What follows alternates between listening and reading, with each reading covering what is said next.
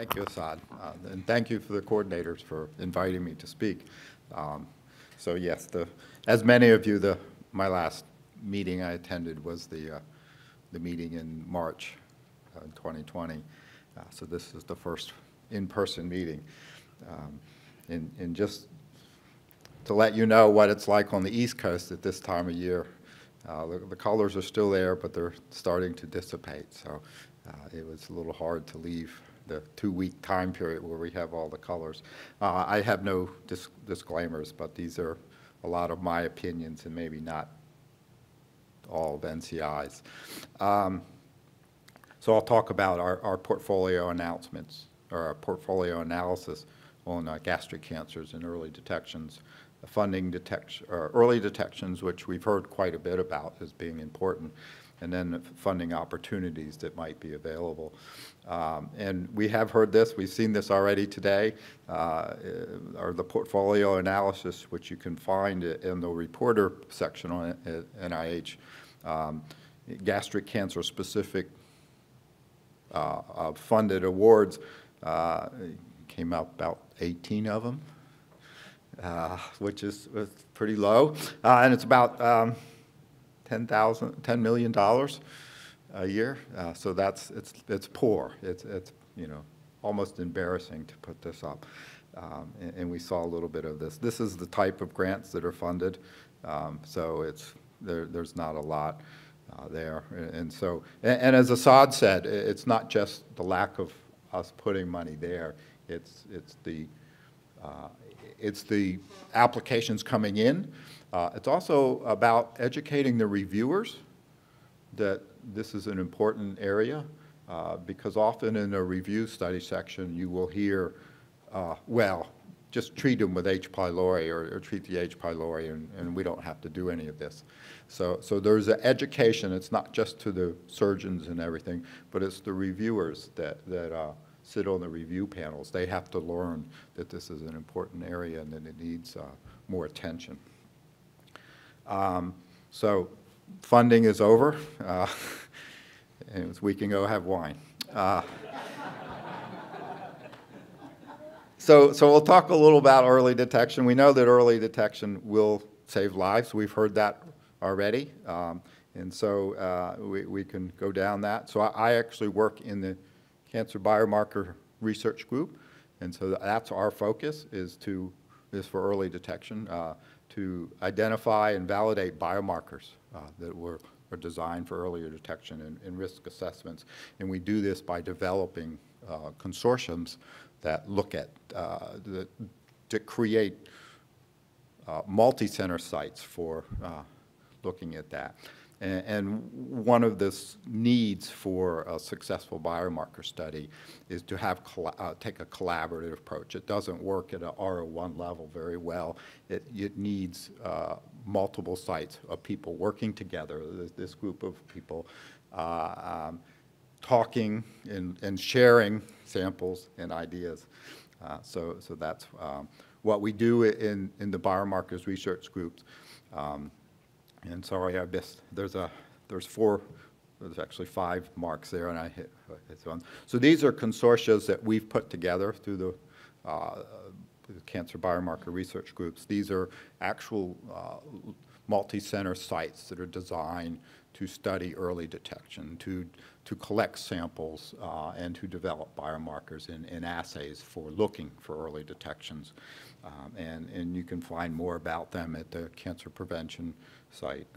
So the EDRN has been doing this for over 20 years now, and it's got a lot of interesting areas. Have not quite brought the gastric cancer applications in, but again, the applications have to get there to come in. We have one on pancreatic cancer, a liver cancer consortium that's, there's actually an RFA out for this one, a liquid biopsy consortium, which I'll show you the RFA on that. And then there's some other trans-NCI consortia that you could see on our website. Biomarker development, it's a pipeline, just like a drug development. You need you need discovery. You need to move from the discovery to identifying the actual ones that work. You need to evaluate them in longitudinal studies and then a clinical evaluation to determine if they're functional in the clinic. And just like a drug study, this costs money, and it's much harder to convince a company to put up money for a biomarker study, although some of our multi-cancer study GRAILs and other companies are thinking about doing it. This is what we promote in terms of how a biomarker study needs to be done. It's done in a phase type work where you discover it in a preclinical applications, you move into a clinical arena where you validate your discoveries. Then we need a retrospective longitudinal study to look at the screen positive type assays, and then we move to a prospective study, which is basically an asymptomatic patients where we can pick up the false positive reports. So all this is time and is money. And so can we develop biomarkers for gastric cancer? Well, we did hear about one this morning that was developed in Singapore that I'm told is actually, they're using it now. It's not being reimbursed by the medical, by the insurance companies, but it is being used. And what that will give us is world information. It'll give us knowledge of how well it works in a actual clinical application, what types of false positives are going to come out, what's the consequence of the false positives that come out. So we're in the beginning stages, but obviously we need more. So for biomarker discovery, we need screening assays. As we've heard, there is no standard of care in the U.S.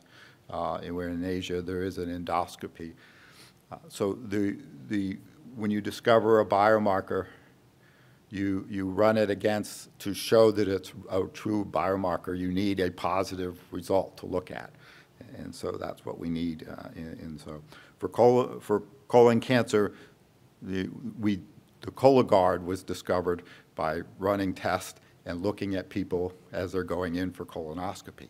So you get the answer shortly after you've looked at it and unblinded it. So what we really need is a standard of care, or it's a costly intervention study to do endoscopy kind of things. And so this needs the integrated laboratory approach. As I mentioned earlier, we need a large number of biospecimens collected from multiple sites. The discovery is done on 10s and 20s, but the validations are done on thousands to 10,000s. So we need these large cohorts of people to move them forward. So funding opportunities that are available. So you can do a search in the grants.nih.gov. If you put in gastric cancer, you get nothing.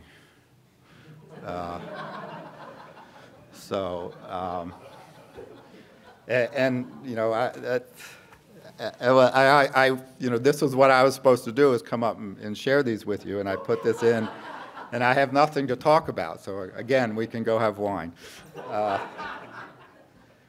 But as Assad says, there are the normal mechanisms that are out there that are open to gastric cancer. They're not specific to gastric cancer studies, but they are open. So we recently put out a NOCI. A NOCI is a notice of special interest. That means we want people to look at these already published funding opportunities for specific reasons. So these are not specific to gastric cancer, but these are biomarker-specific type funding opportunities. And so I'll go over a few of them as we go here. So funding opportunity to design These are the general type ones that are open for almost all the time. They're reoccurring funding opportunities. The parent R01s, the parent NCI type R21 studies and the PO1 type studies. So they can be used for almost any type of research, and so there's the links there. So more interesting for biomarker studies, which I brought up in the NOCIs, is the ones that incorporate business. So the first two are from SBIR.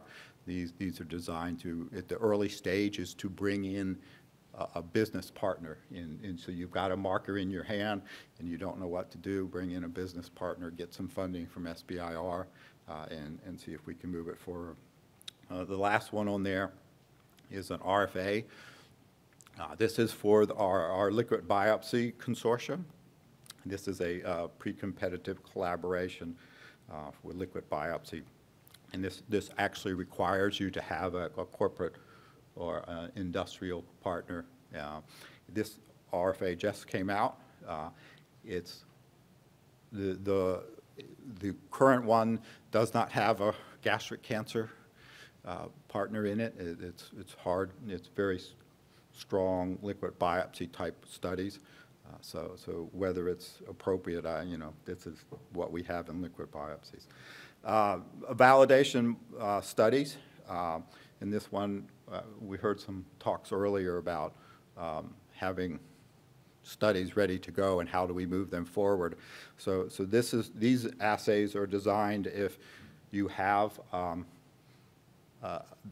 you've already validated your marker in the lab, you've showed clinical utility, now you need to go to a larger study and with samples that can help validate it either in a phase 2 or phase 3 study. And what our NOCI that I talked about at the front end is designed to do is to bring people together that have the samples with the people together that have the biomarkers. So somebody that has a nice marker that detects gastric cancer at the early stage, which we've heard about together this morning, but may not have enough samples, cohort samples, to run assays, could meet up with people that have samples banked in their freezers. And this funding opportunity is to bring them together so that we can make this work in a more successful manner. This one is about cohorts. We also heard another one about an RFA for cohorts that was just opened, and I think that one's is up and running. But this one is this is a continual cohort a PAR, which means it's issued for multiple times and it continues with multiple receipt dates. What's new about this one is the 161 one is for building the next generation of cohorts. This is to get together and develop cohorts of samples that can be used for the types of biomarker studies we have. Typically, this funding opportunity was always focused on existing cohorts, but now that we have this one for new next generation of, so this is a starting point for gastric cancer where we need to put this whole group together to start raising samples and collecting samples the same way. And so that when you go and compare your biomarkers, they're comparable because everything was uniform across the board. We have another NOCI for imaging. This one is about putting AI to images and learning to see if we can learn imaging-based modeling for early detection of abdominal cancers. So a little bit tougher for gastric cancer where the imaging is endoscopy, whereas pancreatic cancer we're using CAT scanning. So we've actually have a few groups that are working in the pancreatic cancer. They're actually putting together imaging repositories. What they've done is they've discovered people, they went into the health records and find people that have pancreatic cancer, and then they go back in their history and find them that were imaged 3 to 5 years ago, had CAT scans, and now they're using AI to look at those imaging to predict which ones actually develop the cancer. So this is the type of funding opportunities that might support. We heard health disparities. These are two funding opportunities that are quite frequently renewed that are focused on health disparities, which is I'm sorry, one is a health disparity, the other one is a microbiome one. These are more mechanistic studies versus biomarker studies, but they're out there. And then there's another one, an intent to publish. This is coming in the future. Again, not specific to gastric cancer, but it's on the tumor microenvironment, which we heard that might be a critical place to go, what's going on in the stomach in terms of the microenvironment. Finally, most of these are listed on our the DCP, the Division of Cancer Prevention's webpage on the resources. So they're up there and they're changing. This is always a good place to go to look for funding opportunities or to contact Assad or me so we can help you along. So thank you. And